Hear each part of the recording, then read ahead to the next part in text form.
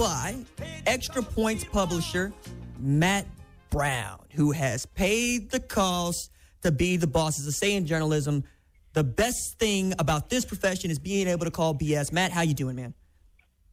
Man, I'm doing great. It's been a very busy morning. I'm making a whole lot of new Oklahoma State fan friends, I'll tell you what.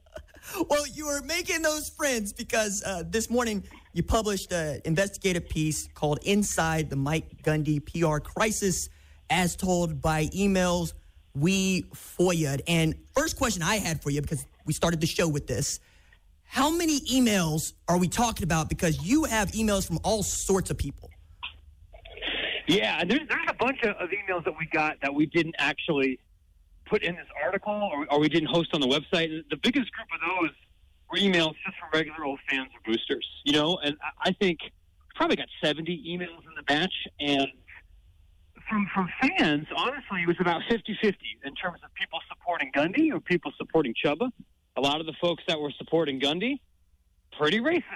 Felt like there wasn't really a big public need to necessarily amplify those opinions, but you heard feedback from a lot of different people, and then also when you FOIA an athletic director, you're going to get all kinds. You know, every newsletter they subscribe to, every junk mail thing that pops up, and we all got that too. There was a lot of stuff to sift through to try and tell this story. I am floored by not just Mike Gundy's email of saying that he wanted OAN merchandise back in April and then telling us he did not know what OAN was about in June, but this email in particular from Booster, right? Peter Erdios, who had given $1 million to the scholarship fund, talking about not just wanting him suspended, but also the racial slur. And I wondered if there was any more context to add to that. For that particular email, no. Okay. But it is, you know, we requested a relatively limited time frame. So it's certainly possible after July 15th or after July 16th, a little bit later on, or June 16th rather, then there may have been more people reaching out. But it does speak to I think a theme that we saw from a couple of different emails. You take a college football program being the front porch to your university a lot. And when that team is successful, or when it's doing, when it's graduating players, or it's doing things a certain way, a university benefits in a lot of different ways. It helps drive enrollment. It helps drive alumni donations. It might even have a small effect for recruiting and retaining faculty. But between that booster email and from some concerns from people who teach at Oklahoma State, it also means that if you have a football program that's embarrassing you, it can hurt your program, your university, in some pretty substantial ways. You had people who were, concerned that, hey, listen, it's hard enough to recruit minority faculty to come to Stillwater anyway. When they see stuff like this from our highest paid and most prominent employee, that's going to make that harder. When you're somebody who's investing millions of dollars in the academic reputation of the school, you're giving a lot of money, you see this as an embarrassment, it's a distraction. And so, these are the things here that athletic directors, university presidents, administrators all have to navigate pretty quickly because, you're going to spend $4 million on a football coach, you're paying for a lot more than just wins and losses. What time frame did you request the emails from? Because things have happened since the T-shirt was photographed and then posted to Twitter, and Chuba Hubbard quote tweeted it. I'm going to have to step and relook at the request again. I think it was the day before the first press conference, so that would have been like April 9th through I think June 17th. So when you file some of these requests, and especially now with so many state employees working from home, it takes a long time to respond. And so, sure, if we filed another one and tried to just get stuff that was sent in July, I'm sure it would look a little bit different. This was trying to create a small snapshot of what was happening at Oklahoma State right after the photograph came out and who responded immediately. I think the feedback a week or two after everything might have looked a little bit different. Talking with publisher of Extra Points, Matt Brown, and Off the Field sports newsletter that covers college sports and higher education. Really interesting stuff. I've learned a lot since my own subscription has continued to inform me about what's going on across the country, not just at Oklahoma State.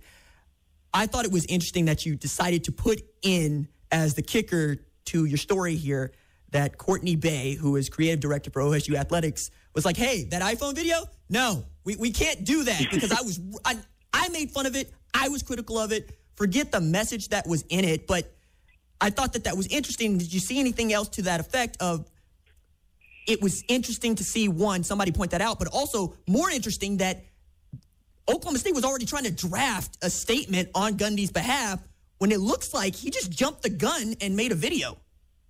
It looks like that's exactly what happened. The guy shot from the hip, and that's what Oklahoma State told us when we reached out and asked for some comment on some of these emails. And that was honestly one of the stories that we were trying to convey. And I've had a couple of different people who work in athletic communications or PR departments across the country who have said, hey, man, this happens more often than you might think.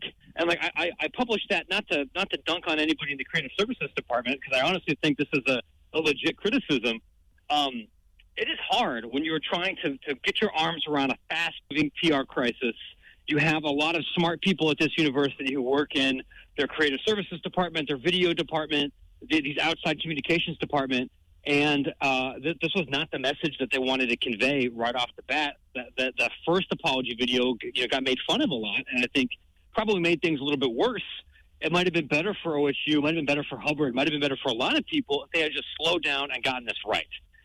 But, maybe from looking at some of these other emails or listening to some of these other press conferences, that's not necessarily Gundy's style. I thought it was interesting, one, that he had received correspondence from OAN as soon as April, but even more so that, as you laid out, the chief White House correspondent for OAN shot her shot in the middle of this firestorm.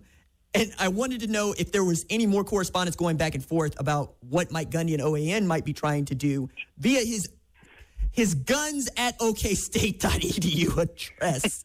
Yeah, can we take a minute? Look, regardless of how you feel about OAN or Mike Gundy or OSU or any of this stuff, guns@okstate.edu is a pretty great email address. Oh man, it was fantastic. I respect Gundy for doing that. Right? You could go with like Gundy.2 or whatever, or mgundy. No, go with guns. I like it. It's Oklahoma, man. It's Oklahoma. It's Oklahoma. It's who he is and who the mascot is. Look, that's great. I'm unironically saying that's a good thing. No, we didn't get anything else, okay. And it's possible that they might have texted or called. We didn't get the phone records as part of this, but I do think it's pretty clear. OSU is trying to restrict the media availability and trying to create some kind of unified message throughout all of this.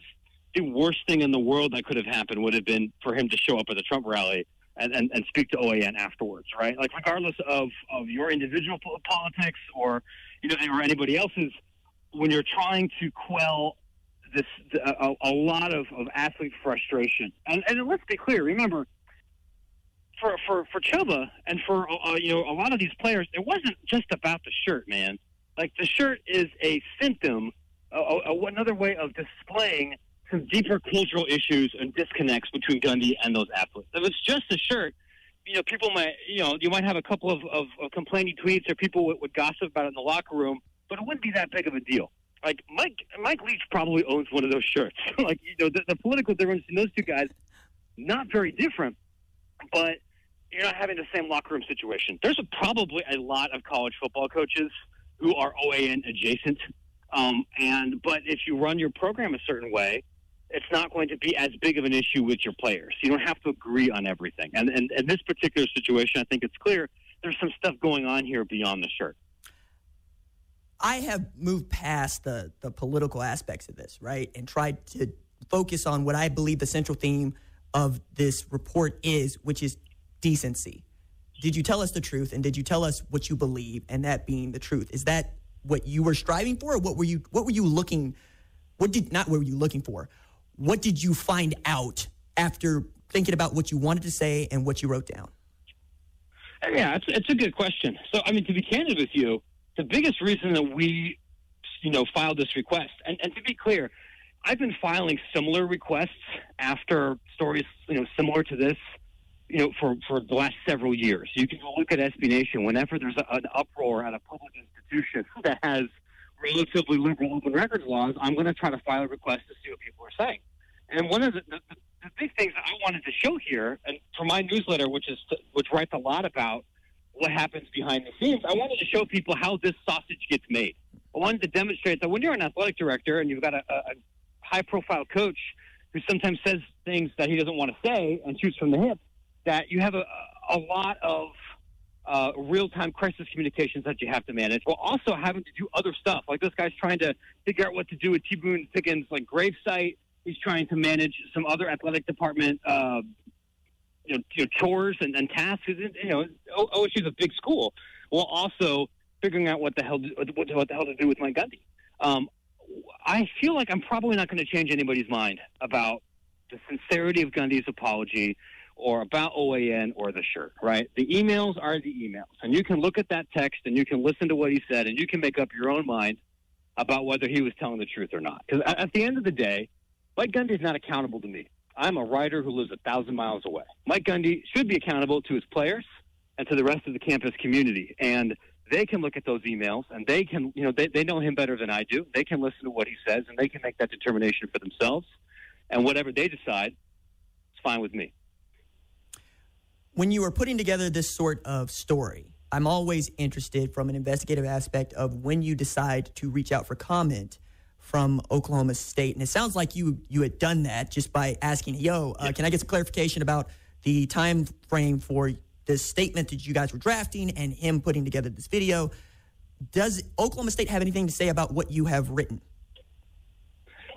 If they have, I haven't heard anything back from them. I'll give credit to them. They responded very quickly. We reached out for comment yesterday after Daniel and I had a chance to really go through everything that had been written. And, since we're not really Daniel and I don't think really put our own opinion in this story very much. It's mostly, hey, these are all the public records. Here's what came back.